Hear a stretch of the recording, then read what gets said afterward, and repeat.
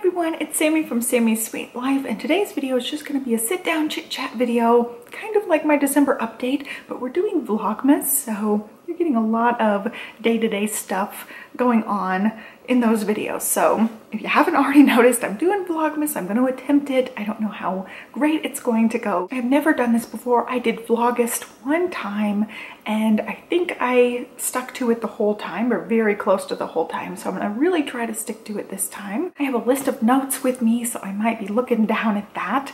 But the first thing I want to talk about, the things that went on in November. Two kind of big milestones happened with Olivia. She had her first solo gymnastics class. We had been going to Little Gym since she was, I don't know, like 8 or 9 or 10 months old, up through just recently when we moved to this house, and she just loved Little Gym. It was great, but it's a little bit far out for us now, so we decided to join a different kid gym thing that's local to us, and she is just loving it. We went the first day and I didn't realize that it was a child and teacher class. I thought it was a parent, child, and teacher class, and she flipped out. She did not want mommy to sit down and not be with her. So there was so many tears and I felt so bad, but every time I'm asking her, like, do you want to quit? Do you want to go home?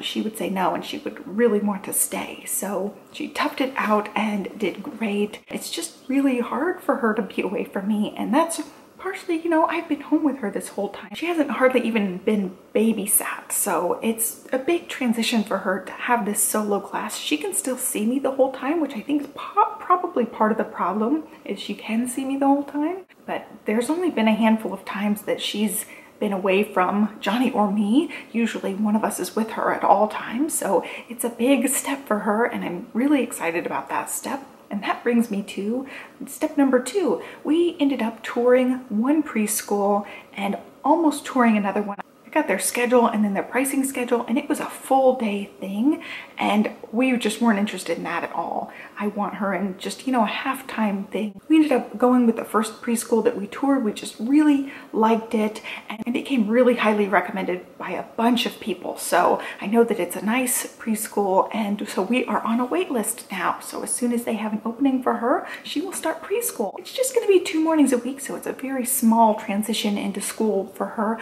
but I really think she needs the separation and she needs the social time. I can definitely see that the social stuff is going to be the hardest part of that, you know, the sharing, the taking turns. I have no doubt she'll be okay with the listening and following directions and the academic part of it. It's just the social part.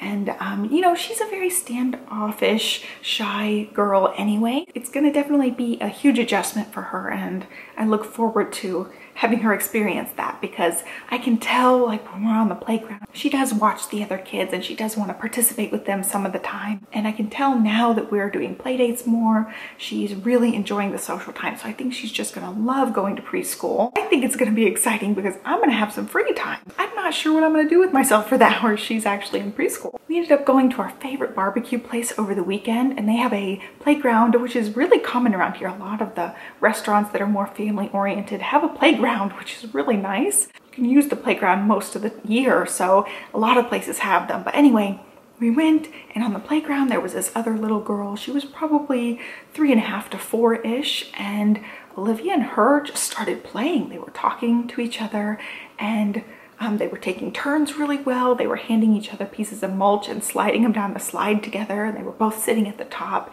and then they would take turns doing that, and it was the cutest thing. I almost just cried so many happy tears because it was so cute. It was the first time she was in a situation where they were complete strangers and she just made a friend. I think part of it was the other girl kind of latched onto her and Olivia went with it. And a couple of times they came down the stairs together holding hands, and it was just the cutest thing ever. So I'm just thrilled that, you know, she can be in those situations and start interacting with the other children, and I've seen that a lot lately. We've had a couple of play dates where she's interacted with the children a lot more. She was actually bossing one of the little boys around. That little boy's mom said he has an older brother, so he's used to being bossed around, and Olivia took right to it, was bossing him around. There's a double slide, and she wanted him to slide down at the same time as her, so she's like, you sit here, I sit here. They both went down a few times like that. We've been in this house about 2 months. I have started getting to know some of the ladies here, and I had a ladies' night, which was a lot of fun. I can tell we're gonna have a lot of fun together,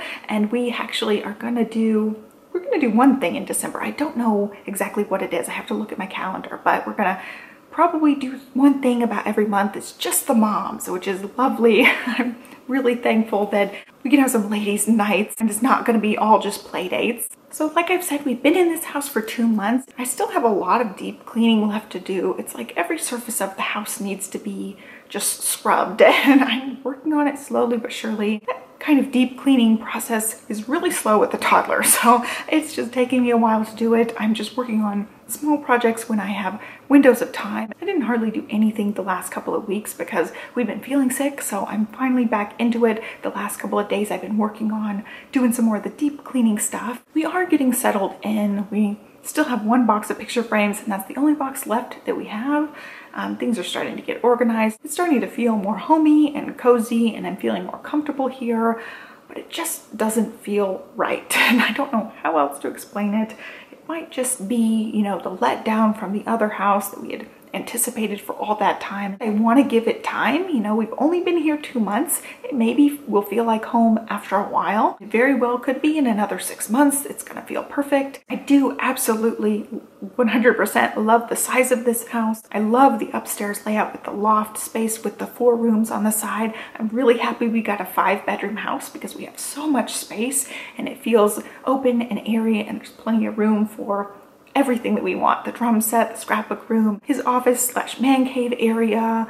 Olivia has a room, we have a guest room, and if we choose to have another child, we can definitely combine the scrap room and the office together and still have, you know, plenty of room for everything. I just don't really love the kitchen layout especially, and you know, the materials that are used is totally different from the one I had picked out in, you know, my dream kitchen. We definitely want to renovate the mantle over here because it's really rustic and it's just not our style at all, and like the more time goes on, the more I dislike the mantle, so it's definitely gonna have to be changed. This might just be a house we live in for a few years. It might not be what I would call like the forever home, the house we raise our child or our children in. I'm just kind of taking my time now and kind of letting the situation sink in a little bit more. It's, you know, it's very different from where I expected us to be at this point. There's nothing wrong with this house. It's a beautiful home. I just don't love it.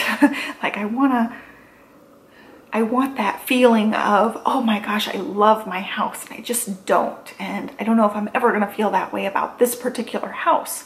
And it might be the situation where we're too close to the other house. It maybe has too many memories for us right now of what could have been. We're like 1 street over from the house that burned down. So that could be part of it, is that we're really close to that. We can drive past that house, like going home, we can drive past that house, and we're constantly kind of reminded of that.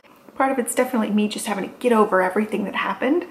So I'm still, you know, working on that. It's gonna take time. I'm hoping that we'll learn to love it and we'll grow to love it over time. I've mentioned similar sentiments before, and people have left comments that, you know, over time the house that they purchased became their home, and I'm just still waiting for that feeling. I am losing daylight, so I've got to talk quick, but I have been just pinning a bunch of things on Pinterest to a dream home board that I have so I can get inspiration for how we can change this house.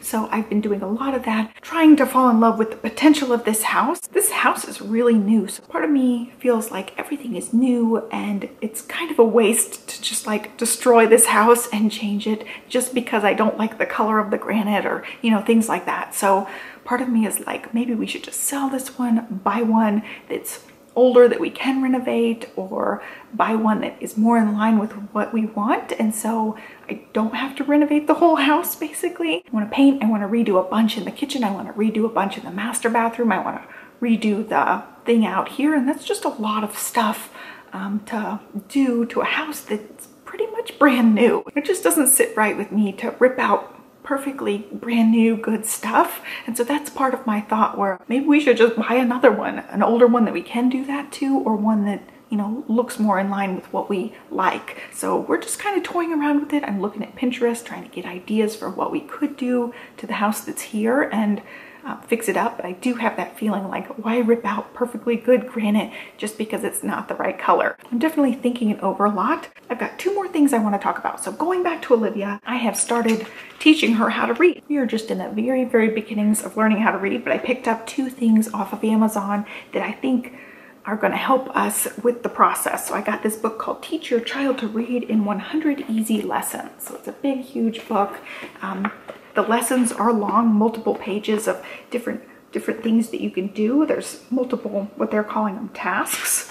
So like this lesson has 11 tasks. So we just do a couple of the tasks a day. We don't get through a full lesson a day. We're about like 40 pages in, and it's really just like learning to sound out the letters and the words. So I'll show you this page. Like, it has the little process of you point the arrow down the word and you're learning to sound out each letter. And so that's just something we're working on. She's got a really good concept of the sounding it out thing. So this book is definitely helping us along on the reading process. And I think the thing that's been most effective right now are these sight word flashcards. And I was totally not going to be one of those flashcard people, but she just shows so much interest in reading and words and letters and stuff that I want to, you know, encourage her to keep learning. And she's really liked these flashcards. So I feel kind of bad that I've never really introduced flashcards before, because I think she would have really liked it.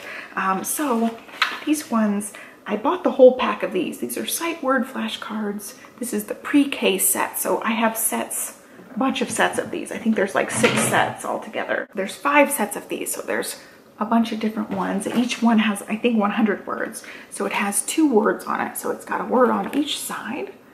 And she has really just got this idea. I've been keeping like the few that she knows separated out. We don't take all of these out at once, but she'll have like 5 or 6 of them out, and she'll just look at them and tell me what they are for a lot of these simple ones. She knows a lot of these words now. And so like when we're reading Cat in the Hat, she can tell me some of the words. I can definitely see the sight words thing helping her a lot with those 2 and 3 and 4 letter words. So I've definitely noticed that this has been something that she's really caught on to. I also have another set of flashcards we haven't really used yet, but this is phonics. She really likes the sight words. She likes me saying each letter and then sounding them out together and reading the words together. And it's been like a fun game for her. I think they're, you know, just pre-reading steps. So I wanted to share that with you guys. It is starting to get dark. So my last thing really quick, I have one little fave for this month. We ended up making those Thanksgiving turkey crispy treats and she loved them. But we ended up getting these chocolates for the head. They're Choco Maker Natural Dark Chocolate Melts. So they're just little round things.